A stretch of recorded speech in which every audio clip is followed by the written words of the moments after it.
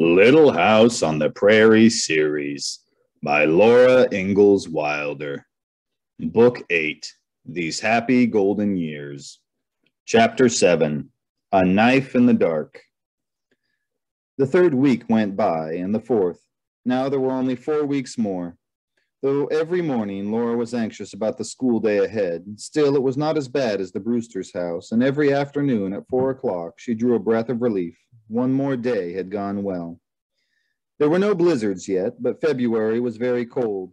The wind was like knives. Every Friday and Sunday, Almanza Wilder had made the long, cold drive to take her home. Laura did not know how she could get through the week without looking forward to Saturday at home. But she felt sorry for Almanzo, who was making those cold drives for nothing. Much as she wanted to go home every week, she did not want to be under such an obligation to anyone. She was going with him only to get home, but he did not know that. Perhaps he was expecting her to go driving with him after she went home to stay. She did not want to feel obliged to go with him, neither could she be unfair or deceitful. She felt that she must explain this to him, but she did not know how. At home, Ma worried because she was thinner. "Are you sure you get enough to eat at Brewster's?" Ma asked, and Laura answered, "Oh yes, a great plenty, but it doesn't taste like home cooking." Pa said, "You know, Laura, you don't have to finish the term. If anything worries you too much, you can always come home." "Why, Pa," Laura said, "I can't quit. I wouldn't get another certificate. Besides, it's only 3 weeks more." "I'm afraid you're studying too hard," Ma said.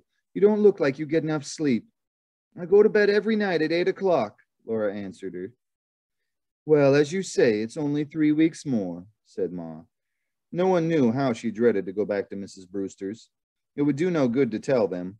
Being at home every Saturday raised her spirits and gave her courage for another week.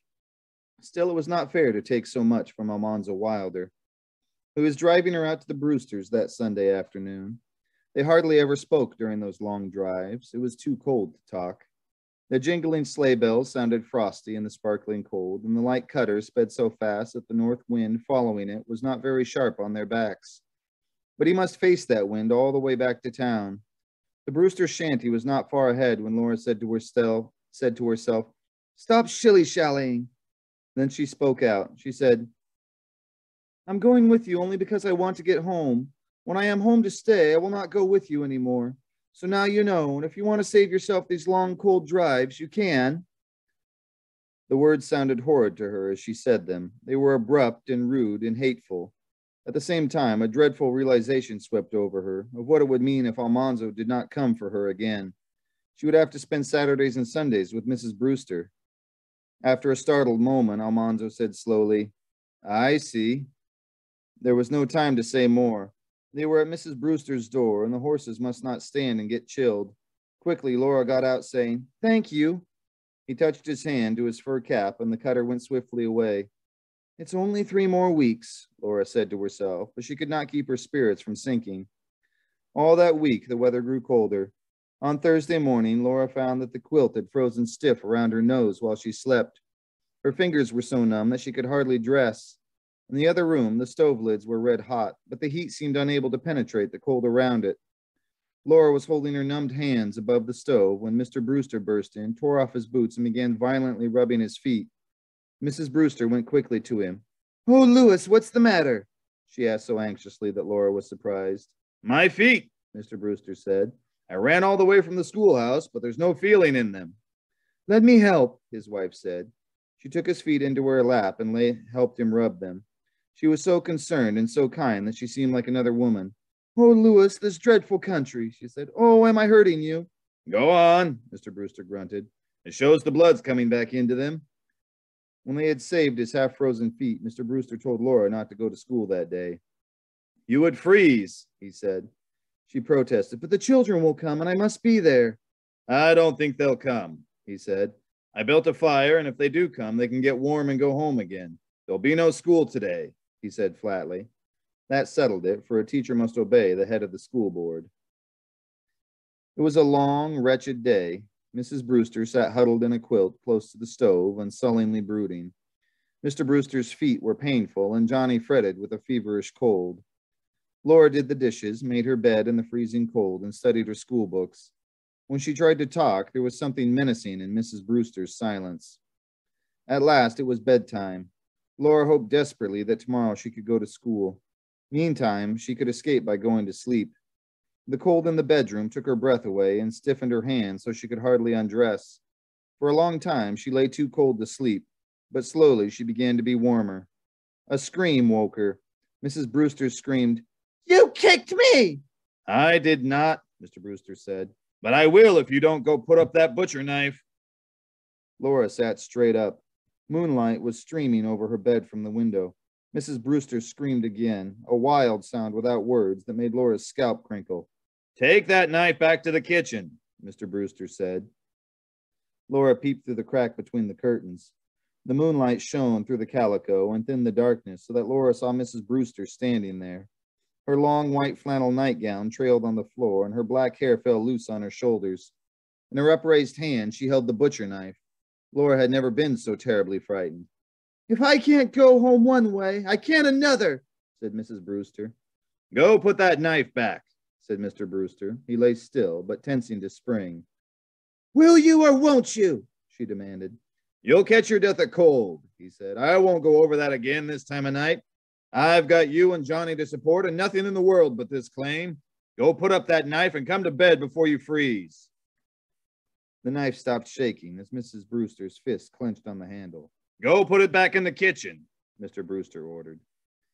After a moment, Mrs. Brewster turned and went to the kitchen. Not until she came back and got into bed did Laura let the curtains fall together again. Softly, she drew the bed covers over her and lay staring at the curtain. She was terribly frightened. She dared not sleep. Suppose she woke to see Mrs. Brewster standing over her with that knife. Mrs. Brewster did not like her. What could she do? The nearest house was a mile away. She would freeze if she tried to reach it in this cold. Wide awake, she stared at the curtains and listened. There was no sound but the wind.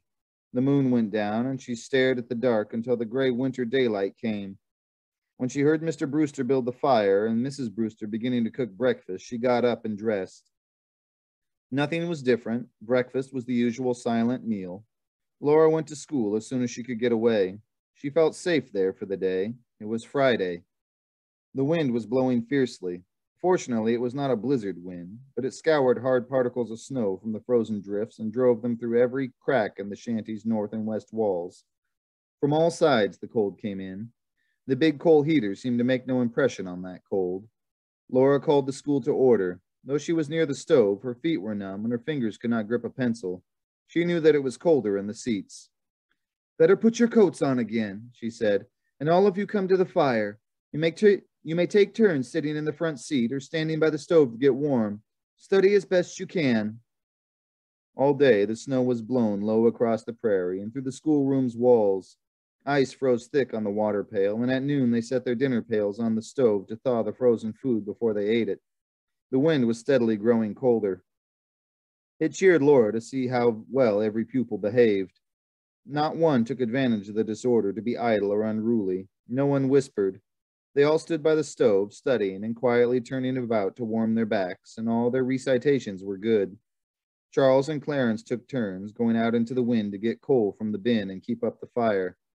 Laura dreaded the day's end. She was afraid to go back to the house. She was sleepy. She knew that she must sleep, and she feared to sleep in Mrs. Brewster's house. All day tomorrow and Sunday she must be in that house with Mrs. Brewster, and much of the time Mr. Brewster would be at the stable. She knew that she must not be afraid.